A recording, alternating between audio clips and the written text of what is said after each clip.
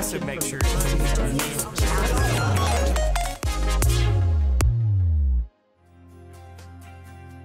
Hello and welcome into this week's edition of AFMC TV. We're glad you're joining us. So how often do we really need to have checkups? Obviously once a year. Do we need to have them more than once a year? What happens if we go 3 or 4 years before having a checkup? Joining me to answer these questions and more is Dr. Chad Rodgers here at AFMC. Thanks for joining us. Thanks for having me. So checkups, you know, we hear about it every year. Got to get your checkups in, adults and children. How important are they, and how big of a deal is it if you skip a few years? Right. So yeah, in general, you kind of could say, you get that yearly exam. So just as a general rule, I think that's kind of the thing to start. But it's really important to make those. A lot of times it's hard to take off work, coordinate with your family. Yeah, you're kind of sometimes you're using vacation time to go to the doctor's office for 2-3 hours, and it's not ever fun. There's always, they weigh you and they check your blood pressure and they stick you. So, it's not necessarily something that's really high on people's priority list. But one of the foundations of medicine, and particularly when we talk about preventive medicine, is that yearly or annual checkup. So it's a time when, number one, you get to have your doctor all to yourself, or your nurse practitioner, or whoever you kind of use for primary care, to talk about those things that you're concerned about. The second thing is to talk about things that you like, if you have high blood pressure or diabetes. So kind of talk about the medications you're on and get some monitors, get some blood pressure, get some your blood sugar done and cholesterol. So really important, so that your disease is not getting worse, right? Yeah. The other thing is, kind of getting those routine labs, but also those routine immunizations to kind of keep yourself healthy. So these are all important things to keep yourself healthy. The reason we sort of recommend that people do that is because if you catch things early, or you catch them before they happen, number one, it's going to be a lot less costly for you and for your healthcare provider and for the healthcare system if you get things addressed early. Number two, it could save your life. Yeah. You always hear about people who go to the doctor and then there's that. And then there's that. Save your life. Which is priceless, Right. So, that's just one of the big reasons to go. And you always hear those stories about people who just had something going on and they asked the doctor casually about it, and it turned into something that, led to further workup that kind of identified either cancer or maybe some other disease kind of early, so that something could be done. Yeah. And I've heard other doctors say, do these visits when you're healthy, right, when you're not feeling sick. Because when you are feeling sick, you're going to the doctor for a totally other reason. Mm-hmm. Plus that, when you go for a totally other reason, or you're going just because you feel bad, that visit is all focused on that. It's not focused on all the other stuff, like your sleep and on what you're eating and how your skin is doing. They may ask you a whole list of questions. They may even ask you some things about things that are going on at home, or how you're feeling. Are you happy? Or are you sad? So there's a lot that goes into a really comprehensive checkup. And how does that differ, or does it, from an adult to a child checkup? So much is happening in childhood as far as development and growth and the importance of nutrition, and plus kids are just sick a lot, right? Yeah, and then they make their parents sick. But they when you're really young, the frequency of visits is much more often. So in the first year of life, you may go to the doctor 6 times just routinely. But as you get older, it gets to be a few, like 3 or 4 times a year, and then twice a year, and then once a year. And so that kind of becomes, sometimes if you're older and you do have a lot of, or even if you're young and you have a lot of medical problems, so you're already dealing with the things, you may want to go at least twice a year. You want to talk to your doctor about not letting something go a whole year before you should go maybe every 6 months or every 3 months. So that's something to kind of discuss with your doctor. But again, to kind of head things off and to prevent progression or worsening of disease, or to identify something that could be addressed early. So, for kids, it's really important to get them in, because there are so many changes that are going on, and there's so many things that could be screened for and looked at and prevented, and, making sure that those kids grow up to be healthy adults. Is there a busy season for checkups, or is it always busy? It's always the last minute thing. For adults, it's usually that end of the year. They're trying to get their physical done before their deductible goes back up, or maybe they have requirements at work to get a wellness visit done. Yeah. So that kind of tends to be kind of a pretty busy time of the year for adults. For kids, it's really kind of that back to school time, because sometimes there's shots associated with going back to school. Sure. There's also sports. So kids are wanting to get, make sure that their heart is good good and that they're healthy in order to play sports.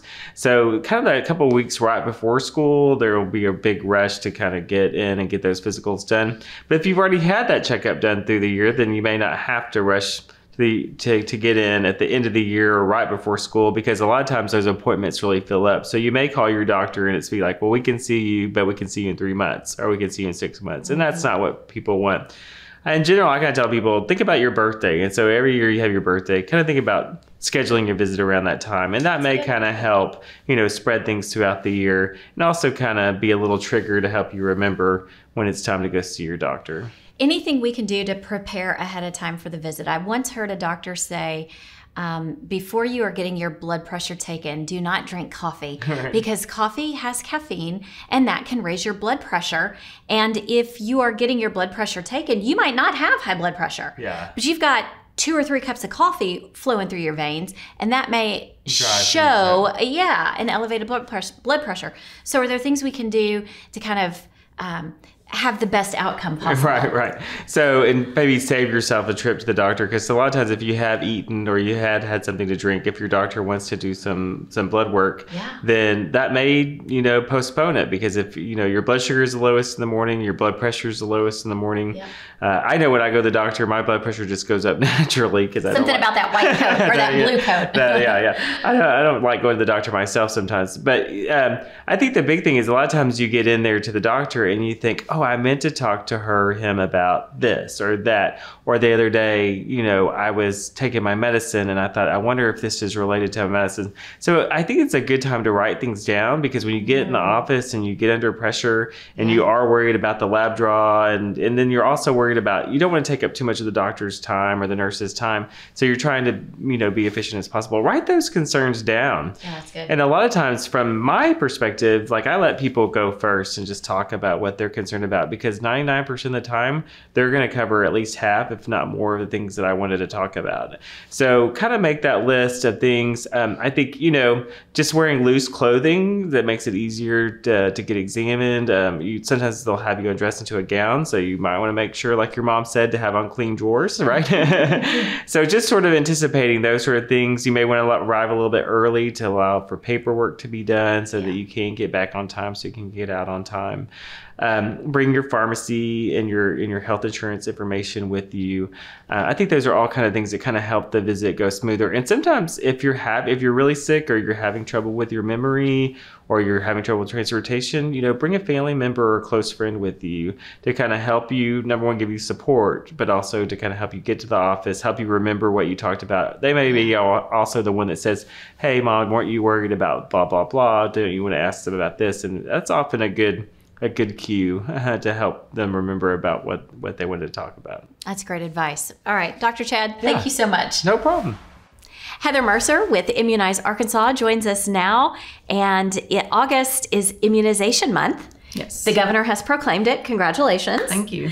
When we think of back to school, naturally we do think of immunizations. We maybe think of the younger elementary school kids, but there are some immunizations all the way up to college age that we need to be talking about as well. Right. So college students need to be up to date on their MMR vaccine, the measles, mumps, rubella vaccine. And they also need to be sure to have their meningitis vaccines. It's not required for Arkansas schools, but it is for some out-of-state schools. Oh, okay.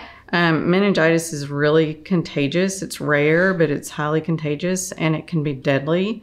So, when you're living in a dorm, then they definitely want to be up to date on their meningitis, ACWY, and meningitis B vaccines. Okay. Obviously the last 2 years, we've had a heavy push for the COVID-19 vaccine, but there are plenty of other immunizations that are just as important as that one. Well, and especially for adults. Adults think, like you said, it's just for children. Immunizations are only for kids. Yeah.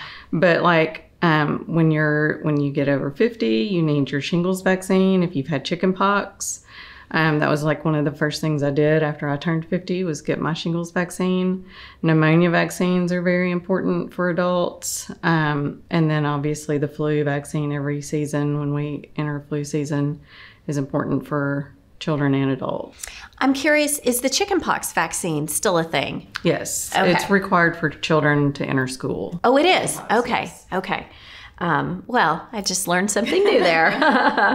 And I know you touched on the shingles vaccine for those over 50. Is that really kind of the benchmark, or are there vaccines for those over 40 or those over 60 that we need to be thinking? There's really not anything unless you have a chronic illness for people over 40, other than the flu. But, you know, there are people with diabetes that they have vaccines that are recommended for people with chronic illnesses, but there's not really any vaccine that, like when you hit 40, there's nothing that's recommended unless you have chronic illness. Okay. So for the general healthy population, really you're looking at 50 and over. And is it just shingles and pneumonia and flu?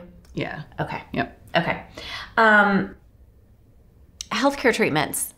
It's ever changing. Is there anything new on the horizon when it comes there's some vaccines that are coming up. We've got several companies that are making the RSV vaccine. Okay.